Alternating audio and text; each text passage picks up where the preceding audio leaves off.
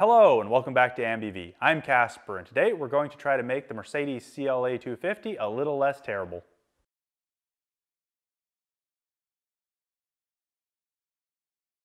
Behind me, the dirty CLA 250 is back from the initial hill climb test that I took it on. So if you saw my other onboard video, you know I took it to the Mary Hill event and ran it up and down the hill a few times and got a general feel for the car.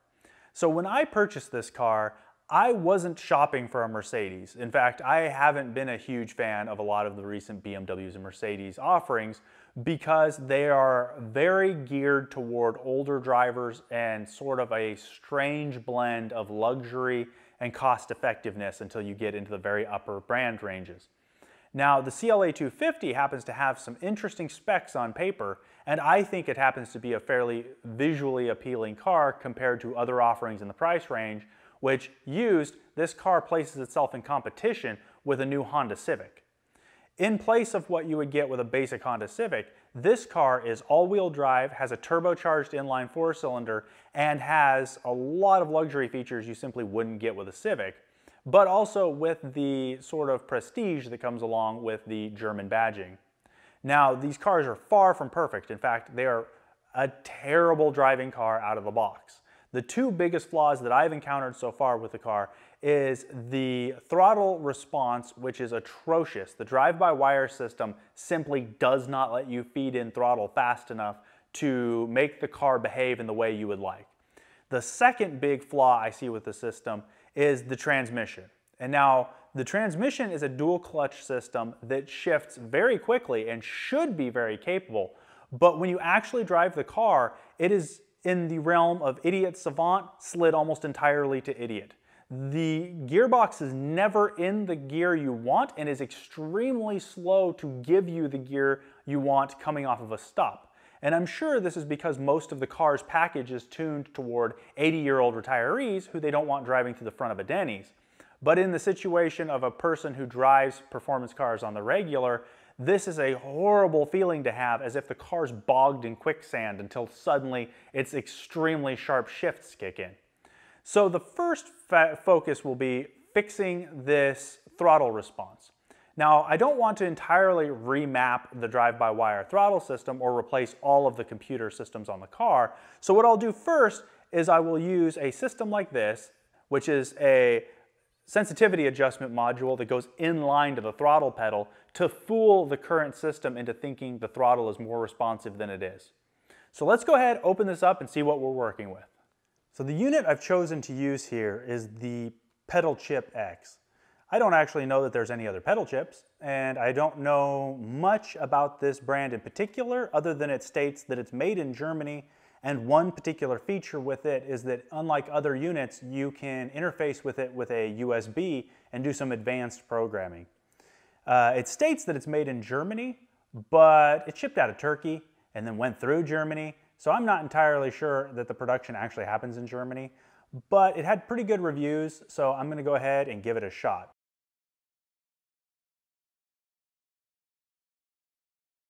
Inside the box, you only have two items of any interest. You have the unit itself, which is essentially this small microcontroller unit attached to a wiring harness, which interfaces with your throttle pedal, and the instructions for installing said unit into the car, which the instructions consist of interfering with the throttle pedal, plugging it in line, finding somewhere to stick it. Now, what I'm hoping to do is find a way to route the cabling for this through where the ashtray would be in the car to keep it up where I can easily see it and get to it. But if not, I'll just stick it on the underside of the dash. So let's go ahead, get under the dash and see what we can work with.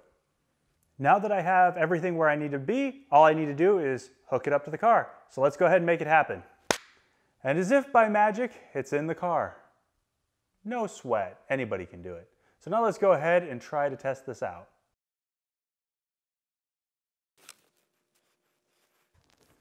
Piece of shit.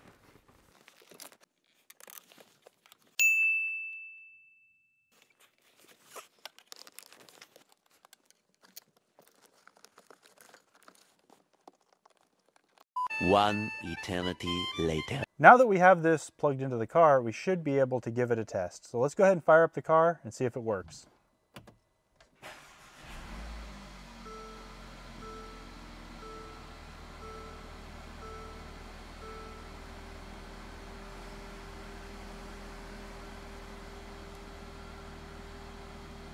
So the car is dead cold, so it's idling really high right now, but I have no check engine lights.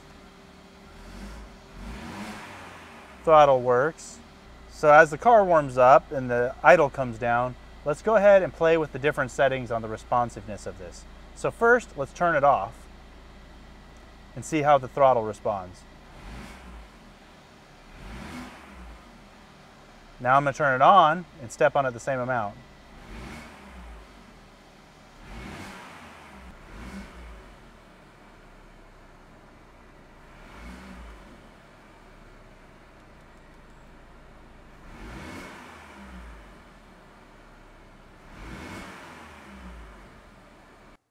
The pedal chip is installed in the car. Now, right off the bat, I can notice quite a difference. If you have it turned all the way to the maximum and you put that thing into sport, you will notice the jumpiness of the throttle now. And I quite like that. It is much more how I would expect a more tightened up, cable-driven car to feel as opposed to these drive-by-wire squishy cars.